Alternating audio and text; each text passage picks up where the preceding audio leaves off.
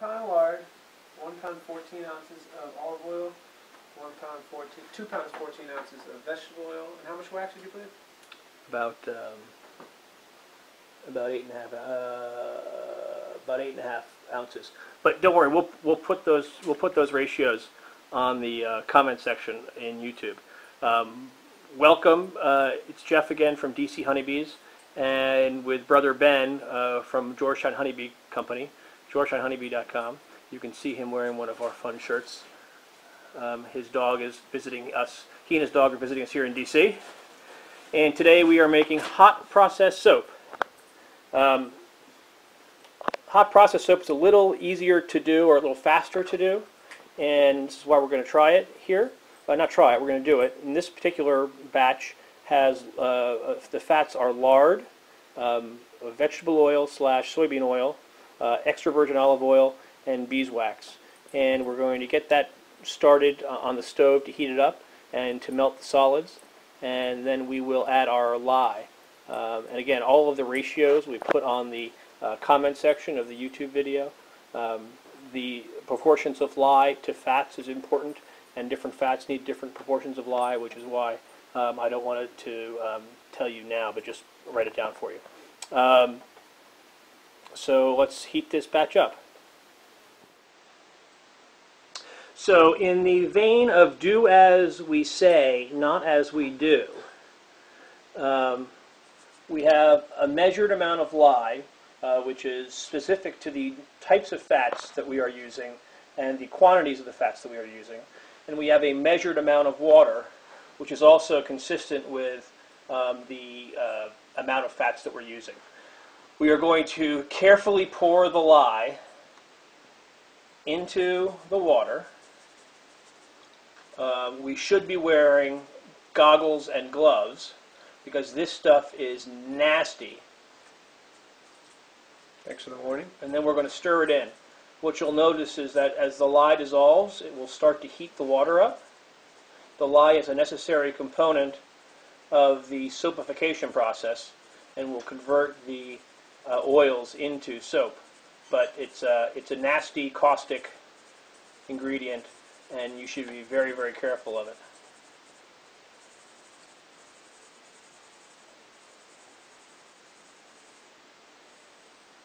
Also note, too, that our fats have all melted, and we've got just one contiguous pool of fat. Yes, you can go ahead and stir that. Make sure you don't spill it anywhere.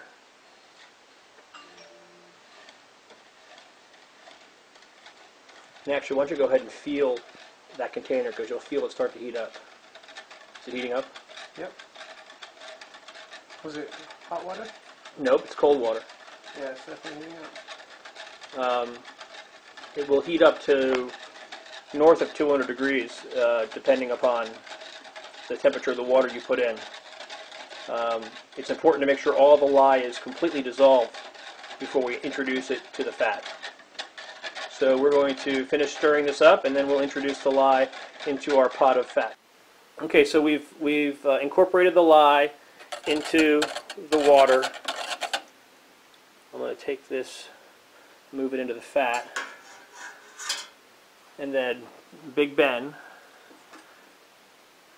is going to, while he stirs, slowly add the lye mixture, trying not to splash because this stuff is pretty crazy.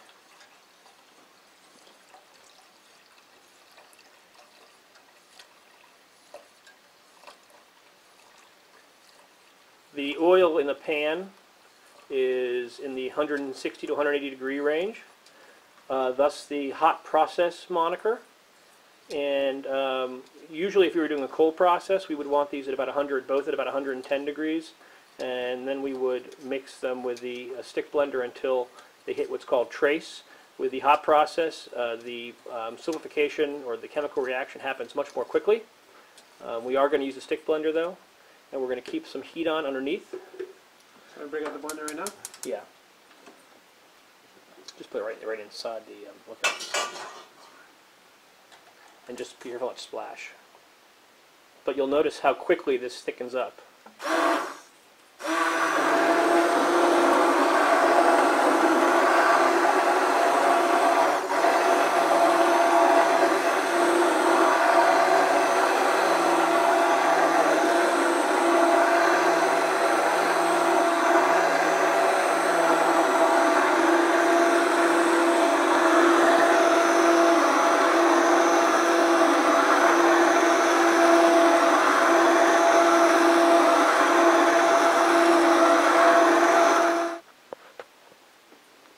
we stick blended this for about 5 minutes. It's reached the stage of trace. We do have the heat on underneath, and now we'll let it cook. And as it cooks, it should thicken, and we should see it actually foam up. And as it starts to foam up, we'll break it down, and that's an indication that the soap is starting to cure. What you'll notice as the soap cooks is that it will foam up. As it does that, you want to break it down by stirring it.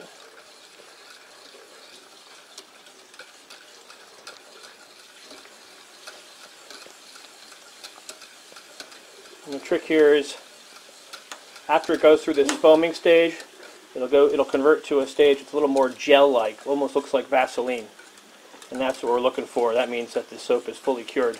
And then we'll add our adjuncts, which are our super fats, to give the soap some moisture, and as well as some honey, which is a water retention agent. Humectant, I think is the word.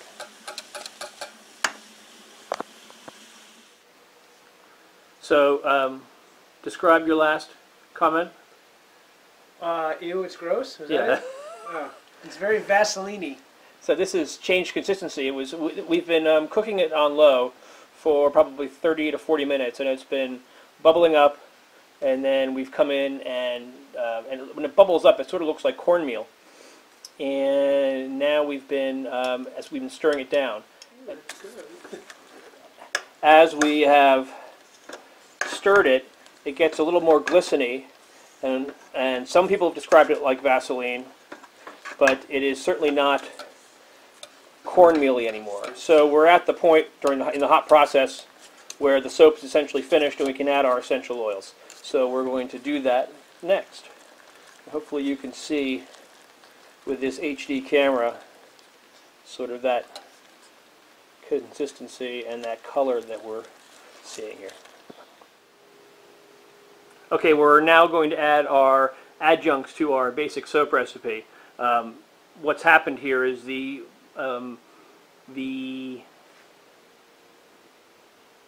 lye has converted essentially all of the oil that we had here into soap. And in order to make our soap slightly more moisturizing, we're going to add what's called super fats, or we're adding super fatting materials. In this case, it's going to be a few tablespoons of apricot oil and a few tablespoons of sweet almond oil. And then we're also going to add some honey, or Ben is going to add some honey, so that we can, honey is also helpful to the skin. So add both of those, yes, go ahead and add those, and stir those in. The honey, you know, again, the honey's probably 1/4 cup. This is our DC Honeybees honey that we raise here in the Washington, D.C. area.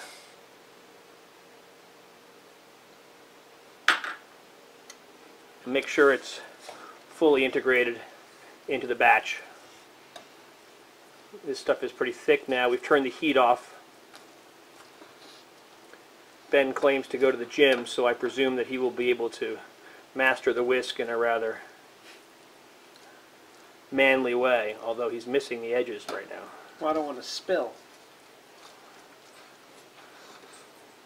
I am the master of the whisk.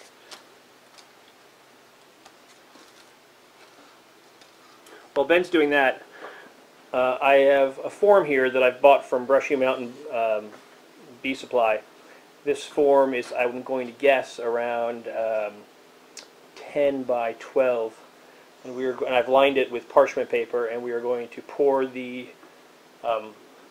soap mass into this mold and let it harden in here, and this will be the basis from which we will be cutting our bars.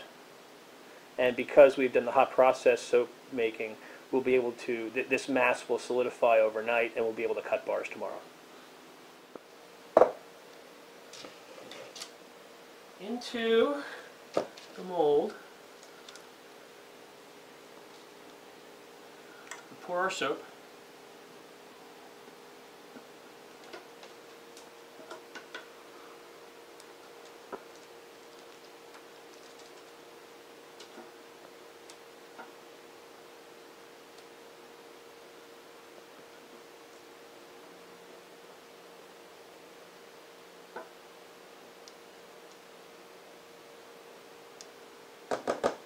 Now this is easy to clean up because it's now just full of soap. However, do not put this directly in the dishwasher. Rinse it out first and get all the soap residue off. If you put it in the dishwasher, it will foam up and cause a mess in your house. In the mold, and you can use any kind of mold. I just happen to own this mold, but you can build your own box. I'm going to smooth out the top. I banged it just to get some of the air bubbles out. We want to avoid any major voids as it cools, and try to get it as even as possible and as smooth as possible on top.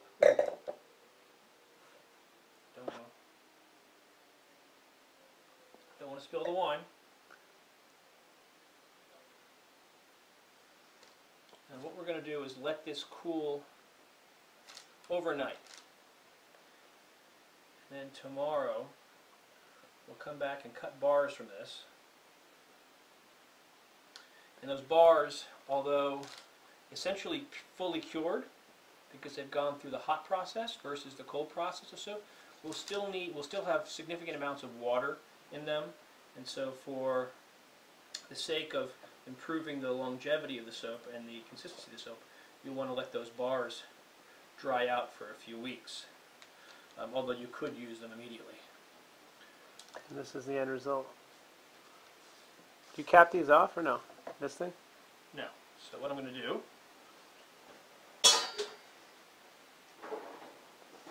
is I am going to put a piece of foil on top just as a way of smoothing it out, because this one edge will be one edge of the soap bar. So we want it to be as neat as possible.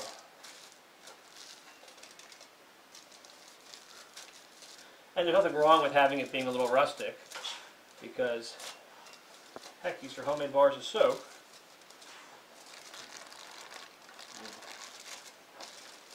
But neater is better. You know what, I'm going to use a piece of parchment for that. I thought that was going to be a little, I thought the foil was going to work.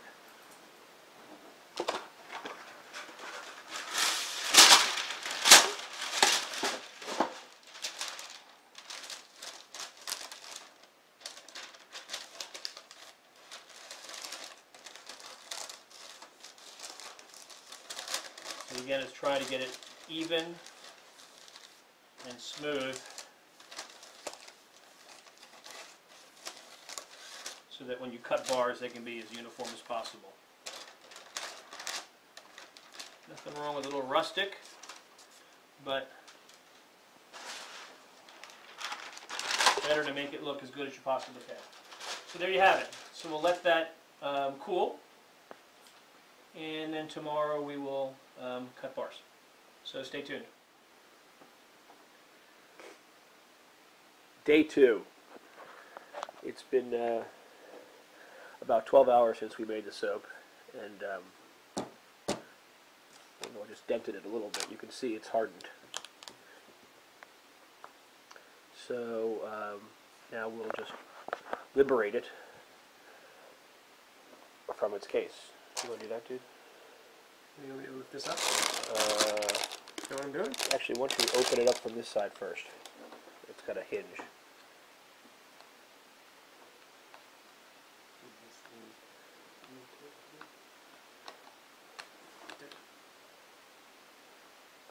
Once you cut the film. Pull it back a little bit. So just pull it down.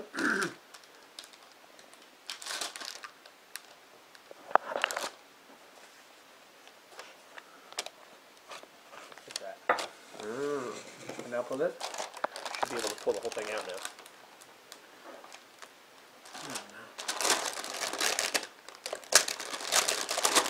I'm not doing so well here. Do you have anything I can switch?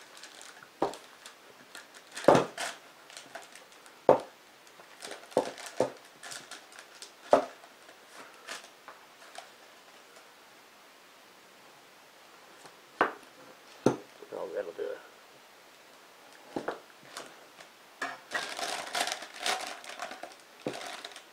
Hold on, almost there.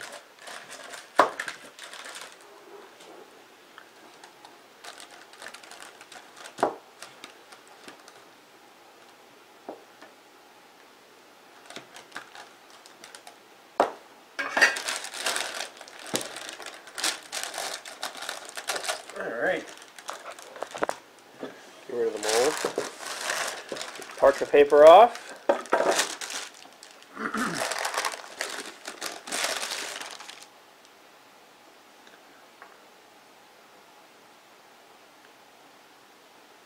no fingernails. It's tough. Yeah, they just, yeah. It's coming. Oh.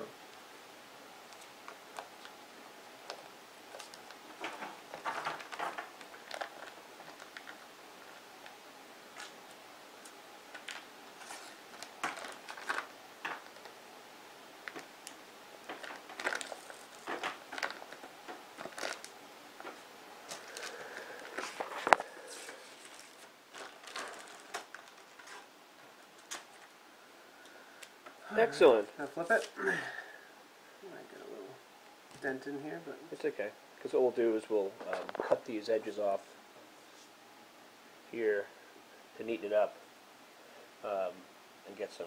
But then that's really it. It's got the consistency of sort of medium hard cheese. So we've unmolded our block, which has the consistency of sort of cheddar cheese, softer, semi-hard cheese. You can see that there are some raggedy edges, which we will cut off.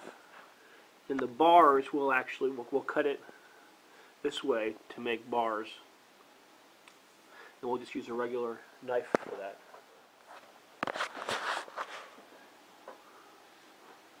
So I'm going to cut, and you can see it cuts very easily. It still needs to cure, so it's still soft. And don't fret the scraps, because we'll use them to make French milled soap. But you can see we'll just make a set of bars right here. It's okay if they're a little rough looking, because this is homemade soap after all.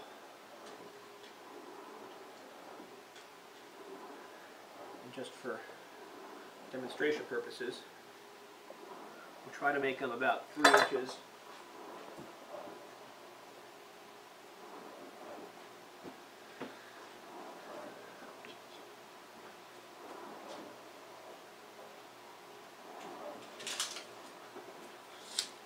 We'll try to make them about 3 inches a piece, so not to get overly anal.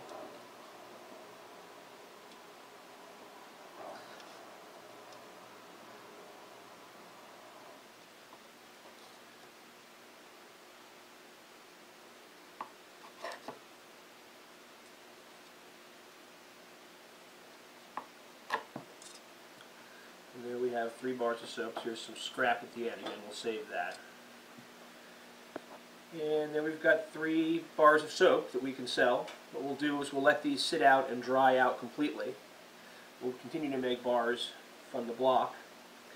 They are still soft because of the water content. But again, give them 2 weeks and they'll firm up. You could start using the soap right now. However, it'll be better when it firms up. And that's how you make hot process soap. So don't forget to follow us where? GeorgetownHoneybee.com. And also DCHoneybees.com. There you go.